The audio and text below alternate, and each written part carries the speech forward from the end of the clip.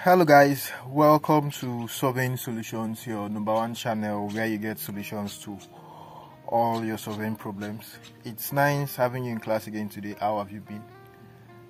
We are going to look at a very simple, or let's say a short question on geometric geodesy. First off, I want to appreciate my resource persons. So your Lao Shekba, Olalekan, then hydrographer Odunaike, Olalekan as well. They actually guided in coming up with this solution. Now they said the question is assuming a circular earth, determine the distance along the equator if it subtends an angle of 15 degrees 20 minutes 30 seconds at the center of the earth.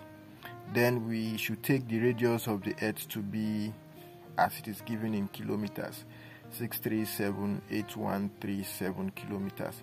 So the attempt here is that given in the question rather, we have the radius and the angle subtended, and then we are to determine what the arc length, let's say, along the equator as it has been stated.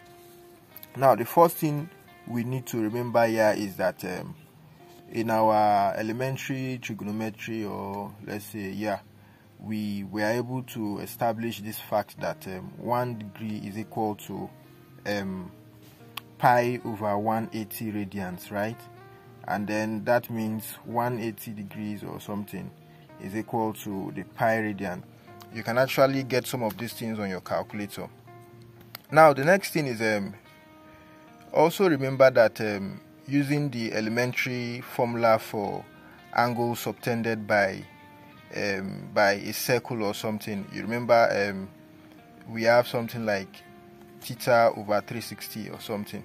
So now the length there will now be theta over 360 times 2 pi r, which means by the time the 2, we have a 2 here, by the time these 2 crosses 360, we have 180 left, right? Because 2 cancelling and then 2 cancelling 360, we have 180 left, which means we can rewrite our formula as what?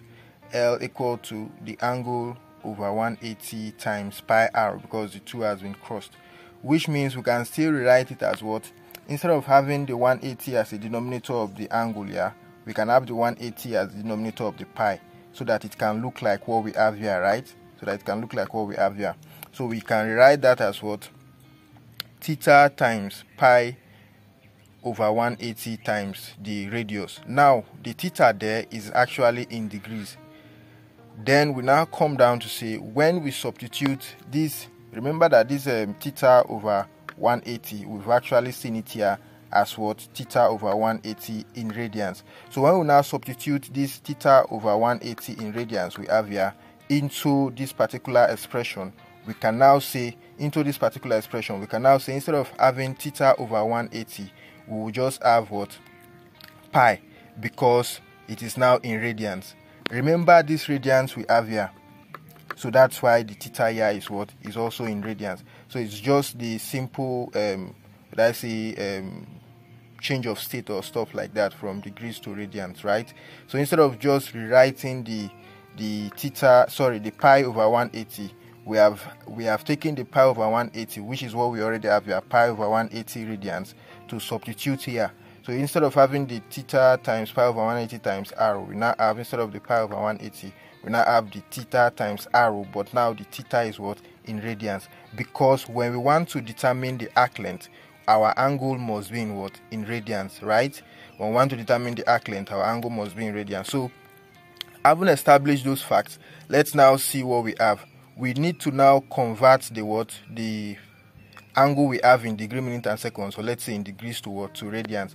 So by applying this formula, or let's say this expression we have here already, which is 1 degree is equal to theta over 180 radians. So we have something like maybe 15, 20, 30 degree, minute and seconds times the pi over 180. So when you do that on your calculator, you should have something like 0.267777. So we actually approximated it to what? 0.26 0.2678 radians. So having established our angle in radians, we can now substitute into the formula, and the formula we are using is what? This last expression we have here, which is L equal to what? Theta times R. So we now have that our theta in radians times what? Times the radius that was given to us. So by the time you carry out the calculation, you should be able to come up with what? 17,08065.089 in kilometers, right? So that is actually the what? The arc distance, or let's say the arc length along the equator, as it subtends that angle of what? 15 degrees 20 minutes 30 seconds. So this is just like a sketch indicating the radius of the earth, the angle subtended, and then let's say by extension the arc length we want to determine. So yeah, thanks for coming to class. We hope we have actually provided solution to this particular surveying problem in geometric geodesy. If you have any question or contribution, you can always contact us, or you engage us on the comment section. You can always support the channel. Thanks for always checking up on us if you are a returning viewer, and then if you are a new viewer, support us by subscribing to the channel.